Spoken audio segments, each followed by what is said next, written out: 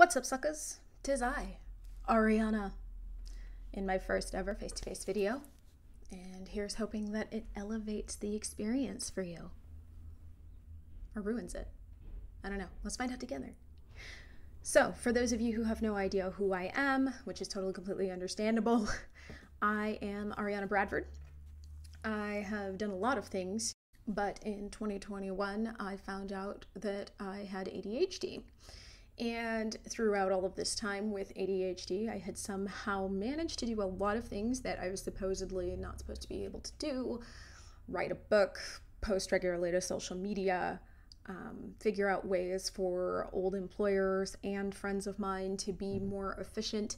And I realized that finding out about my diagnosis had actually just empowered me better to be able to figure out how my brain works and to work around that. The problem was that as I started looking for apps and software, because I am a ridiculous nerd like that, that could help brains like mine, I found that the productivity world is really still kind of behind the times and stuck in the attitude of, if you didn't do well, it's because you just don't want it hard enough. It's mind over matter. Mind over matter, I said. Baby gonna cry? Baby gonna cry? And the fact is, a lot of us are crying because we have brains that have minds of their own, right? So I got more and more frustrated. I lied to so many different habit trackers that eventually wound up getting deleted from my phone, that I decided that enough was enough, and it's time for me to start helping people who really just need help with productivity from the standpoint that we don't all have brains that we can just fight with and eventually overcome. And while this is largely about neurodivergence and ADHD, like I said, I have ADHD and chronic fatigue syndrome, so a lot of the stuff that I say is coming from that mindset. I also kind of think about it from the mindset of a parent. I am a mother of two. And a person who just needs a lot of rest. Like, some of us just need more than others. So most of the stuff that I talk about is going to be more on the neurodivergent friendly side, but there are going to be a lot of times where you're going to hear things that are more universal and that actually just have to appeal to people who kind of need a little bit more relaxed of a schedule. Because, and I'm going to say this a lot, and you're going to get really sick of it, success is not perfection, it is satisfaction. The whole point of productivity is to feel like you're getting shit done. It is not to get everything done. Even if you finish everything on your to-do list, but you feel like hot shit at the end of the day, and I don't mean hot shit like I'm badass. I mean hot shit like diarrhea. You've done it wrong. The whole point is for you to go to bed at night, go to bed at night. The whole point is for you to go to bed at night feeling like you did the best you could. And that's what I'm here for. So before we start getting into what I want to talk about today, I have been advised that since I am new to this whole YouTube channel thing, that I should be telling you that if this video, if this channel, if I seem like someone who can help you, and this seems like the kind of thing you want to be a part of, please make sure you like and subscribe. And now that I'm done with that, let's move on.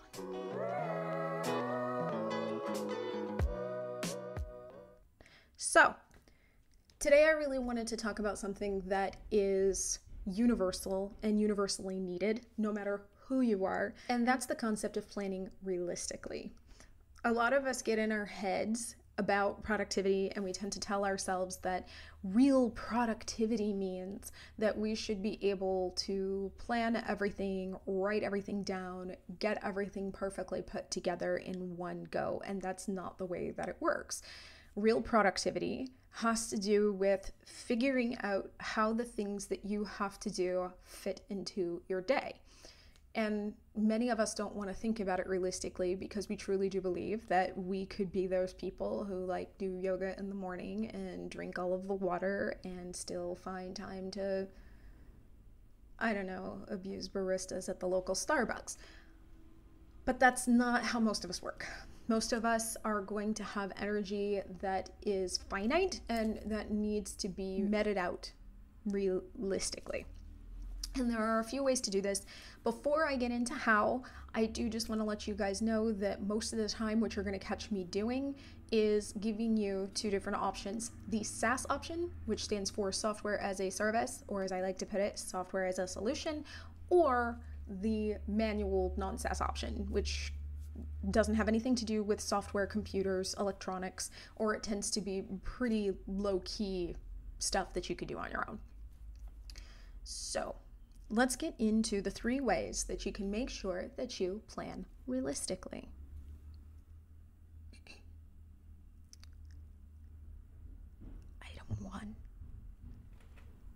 Item 1, be mindful of time. And this may sound super simple, super fundamental, but we often forget the fundamentals, especially if we are people who are trying to be like normal people. We tend to kind of forget that there is a fundamental thing here that we need to be taking care of first, and that is the understanding of time. My hair is dripping. I washed it for you. You're welcome. The situation here is that when you need to take time into account, if you're here, the chances are very good that you're not very good at timekeeping or at time prediction. And that's totally and completely normal, especially with ADHD. I believe the term is time myopia, but it could be time blindness. Oh, but the point being, your brain just really doesn't see time, it feels it. So you really aren't going to feel a fire lit up under your ass until you feel the deadline coming, or you feel it pass, or you start feeling like it's been a really long time since you started something. You have a really, really bad understanding of how long things take. And so because of that, sometimes if you plan ahead, whether that be a project or your regular personal to-do list, if you plan ahead and you don't take into account how long things are going to take or what time is going to be like in a day when you have an event or something set, you are asking for disappointment at the end of the day. And there are a couple ways that you can do this. You can either track time, and there are tons of apps out there. The 2 best that I have found for hourly workers that are free are Harvest and Toggle. Those 2 will allow you to go ahead and track how long it takes you to do something that is a regular task. That way you have a good idea of how long it takes for you to wash dishes, write a letter, write something for a client, set a project up, whatever. And it makes it so that when you are planning your day, as you time block, you're going to be able to keep track of how long different things take. If you don't want to do that, I highly suggest that you have a timer set, be that like a regular old egg timer or a stopwatch or one of those, well, those are called stopwatches too, aren't they? The things that you run laps with? Yeah, that. I don't know. I don't run laps, so, but you really want to go ahead and make sure that you have something like that just around to time you. Now, if you don't want to time yourself, there is a little bit more of a haphazard way that will take longer, but will still give you pretty good results. And that option is to conservatively guess how long things will take. And by conservatively, I mean really conservatively. So if you're going to write something for a client and you think it's going to take you 30 minutes, double it. Figure it's going to take you an hour. If you are going to go grocery shopping and you're assuming that you're going to get in, get out, get back within 45 minutes, hour and a half is how much time you should put aside for it. And while that's going to take a little bit longer, it is a way that doesn't necessarily expect you to keep up with a habit or a regular routine, which we struggle with sometimes unless you decide that you're going to use muscle memory. So let's talk about this muscle memory thing. if you are like, oh my God, I really just want to go ahead and time it, but I know that I'm going to forget to set timers. I know that I'm going to forget to put that stopwatch down where I'm at and turn it off. That's cool. That's fine. But one way that you could try to beat it is by muscle memory. And that's by carrying your stopwatch around with you, or making it so that before you do one thing, you push that button for toggle. Or even if you have to remind yourself to do it with a sticky note the first couple of times, eventually your muscles are going to kind of just be used to that routine of moving up, clicking, and moving down. Or setting that stopwatch next to you, or whatever, what have you. So that is a very, very good way of trying to remember to do certain things. It doesn't work for everything, but it's how I also stay hydrated, because I keep a water bottle at my sides at all times. I have always been this way. I've lost a lot of water bottles this way, but I am now at the point where if my hands are idle, if I am not doing anything, I immediately reach for my water bottle and I get thirsty. It also doesn't help that my ADHD medication makes my mouth dry as fuck, but whatever will work.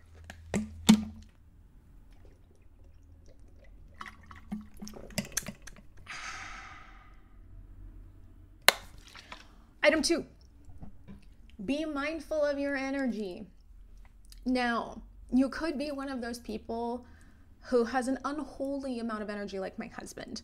He's the kind of person, he could go to bed at 4 a.m., wake up at 8 a.m., and still want to harass me, who slept a full 12 hours, about when we're going to go out and get errands done on a Saturday morning. I love him. But the fact is, if you're not that kind of person, even if you are that kind of person, you have to realize that you run on a battery. And that battery goes down every time you use some of its energy. Maybe it goes down less than others, but it's always going to continue to reduce. And you have to keep that in mind when you plan. Now, if you're like me, who is chronically fatigued, or who just you're someone who gets tired really, really easily, you need to plan according to your ultradian rhythm. What is that, Ariana? I'm glad you asked, because I actually read up on it just for you. An ultradian rhythm, unlike the circadian rhythm, has to do with how your energy ebbs and flows throughout the day. You have to keep track of how that works, especially if you are someone who has very low energy or fatigue quite often. You need to be able to know when your peak is to get shit done and when you are going to drop, in order to make sure that you don't schedule anything at that time, or that if you do schedule something, or if you work in a place where you have no choice about the schedule, that you are at least very, very, very kind to yourself. Yes. Make sure that you are taking into account how often you are crashing, what makes you crash, and the times that you regularly crash. For example, I generally tend to crash at about 2 o'clock my time, is when my brain gets tired, I feel very weak, and I generally need to lie down for an hour or two. So I make sure that if I'm going to do stuff like this, I don't do it at 2:30 in the afternoon, because instead of getting me like this, you're going to get me like this.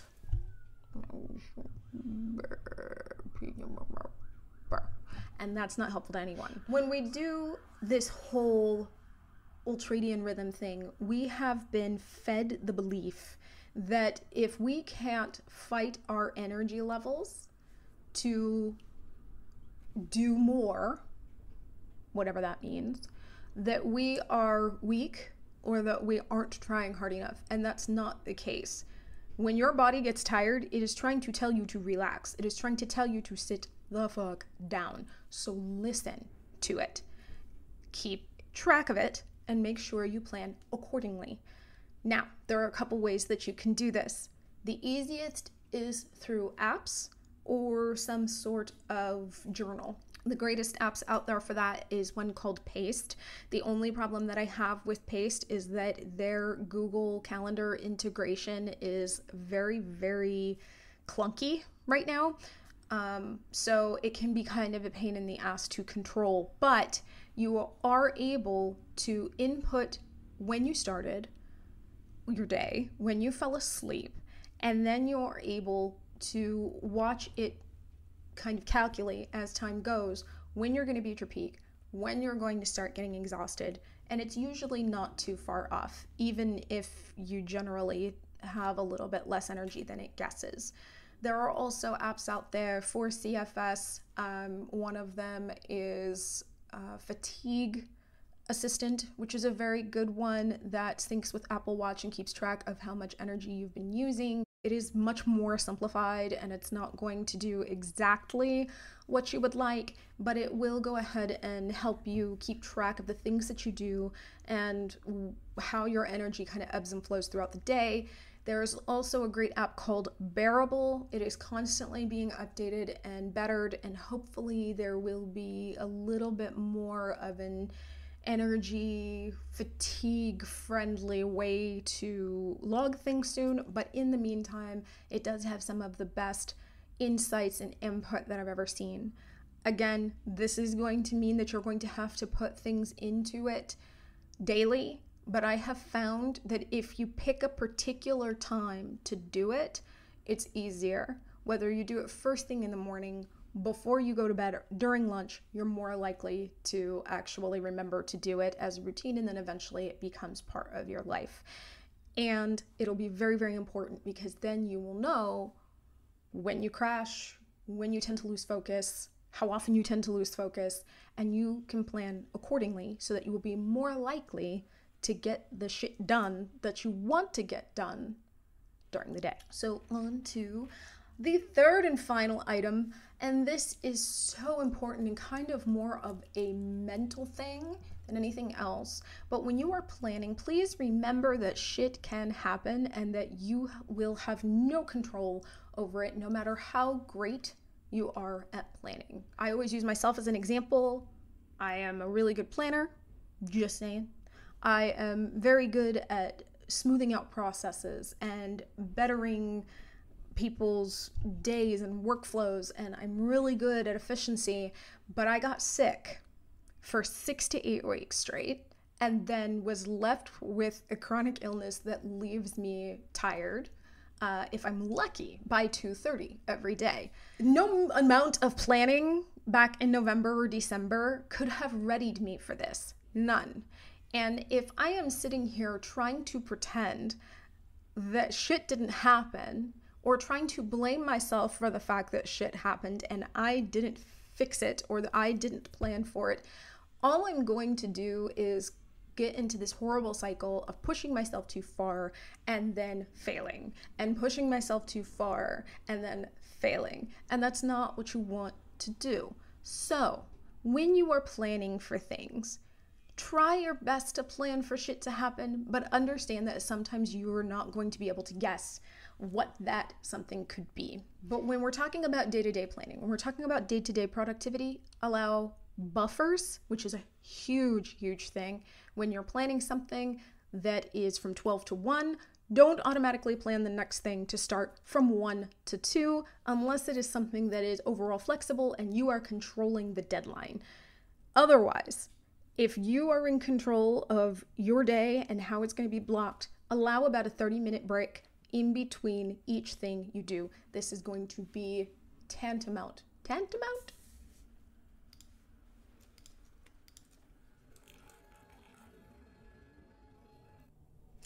Paramount. The word is paramount. This is going to be paramount to your productivity levels and to your satisfaction with productivity levels, guys. So make sure that you are planning those buffers. And if it comes to it, don't be afraid to plan for tomorrow. Most productivity apps do not make it so that you can plan for tomorrow, but you have to. Sometimes shit is going to happen. Sometimes you're going to look down at your schedule and see that a bunch of things have been added to your day, and now you don't have time for that last thing, and that needs to be moved to tomorrow. And if you're looking at me like, well, Ariana, what if it can't be moved to tomorrow? then that means that it needs to be your priority for the day. One other thing that you definitely want to keep in mind, and this kind of mixes items 2 and 3, if you are someone whose energy, focus, day changes from day to day, I do not suggest planning your week ahead. I really don't. I know that some people say that it's a great idea and that highly productive people do it on Sunday and they just plan their Monday through Friday and then they do it again the next week. And if you've been doing that and that works for you, great. But I know that a lot of people like me struggle with this, and they struggle with it for 2 reasons. For one, looking at everything all at once can sometimes freeze your brain because you'll get overwhelmed. And I know for a fact ADHD brains do this. I'm sure other brains do this as well. But the moment that we see too much on a piece of paper, we're like, fuck this, I'm out. And we leave. And then we wind up staring at the same list. And by Saturday, we're like, where the hell did the time go? We didn't do anything. And we didn't do anything. And we focused on things that weren't as important because suddenly this huge list looked like too much. The second reason is that for most of us, and I'm medicated, like medicated out the wazoo at this point, I still have days where my focus isn't great. I still have days where my energy isn't great. I still have days where I get so easily distracted that I forget to write a to-do list or I forget to time block my day. And so in that particular case, it really wouldn't help me out very much to have planned even the night before.